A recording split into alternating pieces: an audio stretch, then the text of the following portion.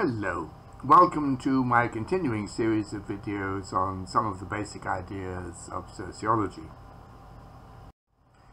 We've now finished a brief introduction to the important concept of socialization, and we'll now look at a new topic. This is going to be the first of a series of videos on social action and interaction. I will deal here with the concept of human beings as social actors, and then move on to discuss social groups, social status, and roles. We are all social actors, whether wittingly or unwittingly. A very large part of what we do in our lives is done with others in mind, as we seek to communicate with them, impress them, or influence them.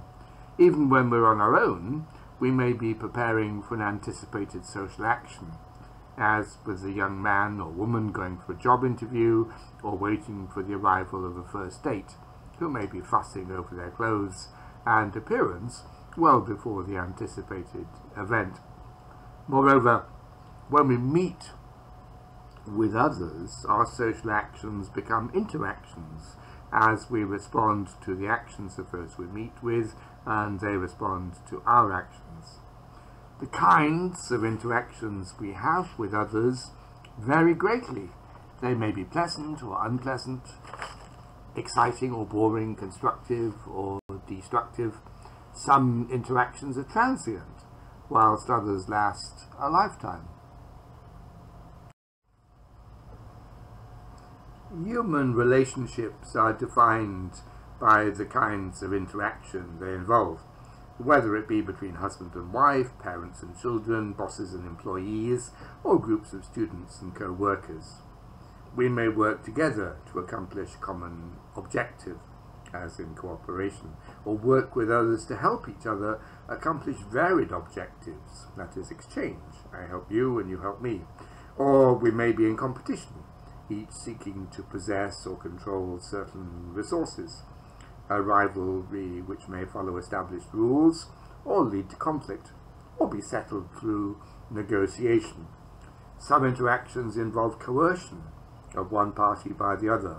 Sometimes one party simply withdraws from the interaction, either on a temporary or a permanent basis. Our social actions and interactions are often framed in terms of the social statuses we occupy and their assigned social roles. As such, we may be compared to actors in a stage play who are performing our assigned role, a metaphor famously developed by the sociologist Erving Goffman in his dramaturgical model of social life.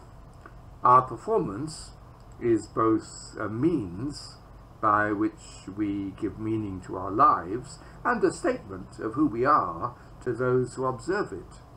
Particularly in work roles, for example, a teacher, a doctor, we present an image of ourselves in the character of our role, along with the appropriate costume, props, and manner of interaction, as with the businessman's suit, the hospital doctor's white coat, stethoscope, and serious demeanor. The office or other setting in which we appear may also express our role, whether it be the imposing desk and opulent furnishings of the boss, the academic tomes displayed in the professor's bookcase, or the professional certificates found on the walls of the doctor's surgery. The performance forms part of a total social setting, the front, which defines who we are in that role and communicates to others how we expect them to interact with us. There may be an artificiality to such impression management, but whether formally, as with the bedside manner taught to medical students in some countries, or informally, as through a process of socialization into a new job, many people acquire the behaviors associated with their profession. This doesn't mean that they're insincere in their actions, although some of course may be. Rather, for most, the performance has simply become part of who they are. Again, through socialization, some social performances involve little or no conscious thought, as when a soldier salutes an officer automatically, or when a waiter greets patrons in a restaurant, a cultural trait which is not universal. The manner in which different individuals perform a particular role, their role enactment, varies in practice, of course. Other people in a society commonly expect a role to be performed in a particular way, but the person performing it may have their own idiosyncratic performance style, which may either disappoint, shock, or please observers. This disjunction between expectations and performance may occur when a role player lacks understanding of what the role requires, or is unable to play it effectively. For example, a food service worker with an obvious lack of personal hygiene, an inattentive bus driver or taxi driver who drives dangerously. But on the other hand, it can also occur that a player deliberately chooses not to conform to expectations, as with someone who plays a role for dramatic effect, perhaps treating those he or she interacts with as an audience viewing their performance. For example, a football player who likes to show off to the crowd, a flamboyant university lecturer, or an airline steward who turns the normally boring safety warning before takeoff into an entertainment. In the contemporary world, videos of unusual role enactments are often posted onto social media channels as entertainment. A major factor in describing the impact of social statuses and roles involves the expectations held by other people of the behaviors linked to particular statuses and roles. These expectations in themselves have real social consequences. Thus, not only do we normally expect people in a particular status position to behave in a particular way, but these expectations help define the social reality faced by those in those positions and may deter all but the most minor deviations from the expected norm. We may become shocked when those who occupy the status position do not behave as expected, and all too easily our shock leads to condemnation, evidenced by complaints about negligent mothers who fail to control their children in public, or people who drive or park their cars in a selfish manner, and those who push ahead in queues, and so on. Different societies generate different sets of popular peeves, but those who fail to live up to the expectations other people have of certain statuses and roles may face derision, ostracism, or even physical violence. Unsurprisingly, we have much higher expectations of those who hold some statuses than others, with those regarded as moral or religious leaders and those who have responsibility for the care of children and the lives of others being subjected to particularly high standards.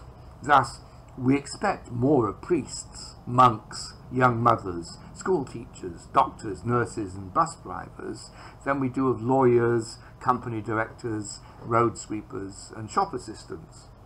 An adulterous priest is condemned far more than an adulterous company director, as is an alcoholic doctor compared with an alcoholic lawyer.